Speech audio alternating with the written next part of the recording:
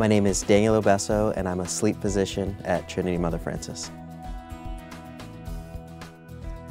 I grew up in the Tampa Bay area and then went to college at the University of Florida.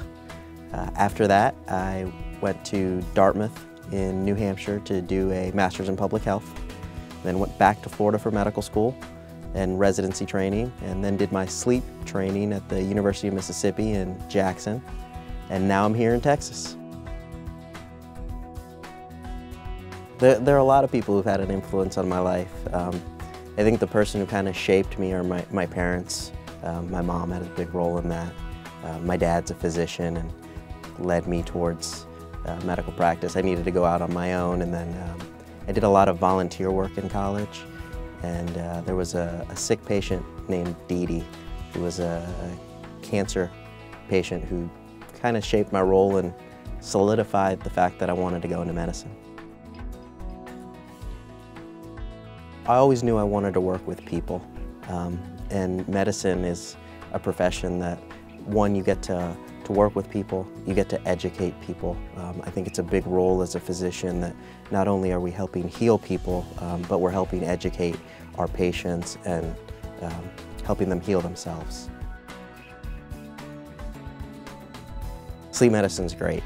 It incorporates so many different aspects of medicine, and you get to help people with all those aspects of medicine. If you don't sleep well, you don't feel well.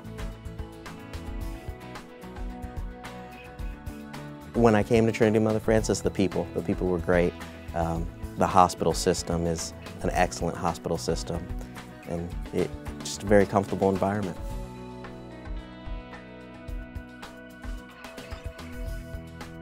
Patients come first. The medicine is a customer service business. We're really here to help people.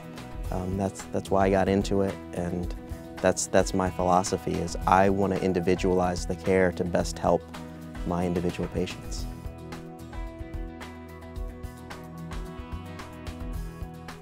I'm big on the outdoors. I love to do anything adventurous outdoors. When I was in college, I needed an extra credit, and I applied for a grant, and I received a grant to write a paper comparing ancient Roman society to Southern culture through college football and the gladiatorial games. So I got to travel to all the schools in the Southeastern Conference, paid for, and I wrote a paper on it. I love college football and college sports.